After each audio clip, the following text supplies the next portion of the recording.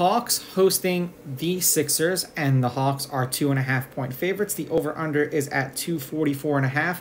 The Sixers are plus 120 on the money line, and the Hawks are minus 142.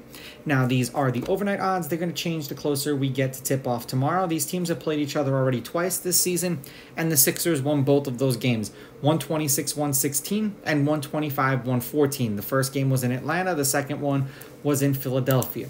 As far as lineups are concerned, it is supposed to be Maxey, Melton, Obrey, Harris, and Reed, and Melton is listed as questionable with lumbar spine soreness, and then Young, Murray, Bay, Johnson, and Capella. Capella is listed as questionable with Achilles soreness, and Young is listed as probable with a shoulder soreness injury.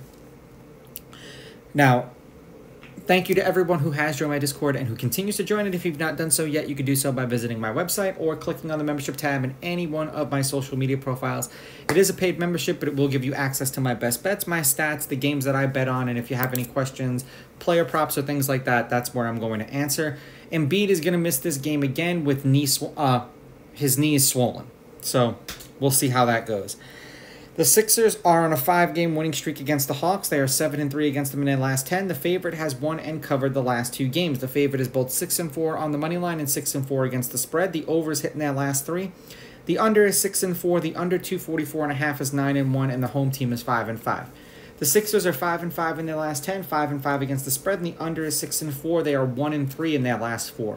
197, 207, 220, and then 229. They lost by 13 to the Bulls, then they beat the Bulls by 13, then they lost by 36 to the Knicks, and then they lost by 11 to the Jazz. For the Hawks, they're 4-6 in their last 10, 2-8 against the spread, and the over is 6-4. There was a total of 256, 279, 266, and then 227 points. They beat the Wizards by 4. They beat the Thunder by 3. They lost by 34 to the Pacers, and then they lost by 7 to the Magic. Both of those games were on the road. Even though Embiid isn't playing, I don't trust the Hawks in this game. I don't know why. I'm going to take the Sixers with the money line. I'm going to take the Sixers getting the points, and I'm going to go under. With Embiid, this game probably hits this over-under. Without him, I'm not so sure.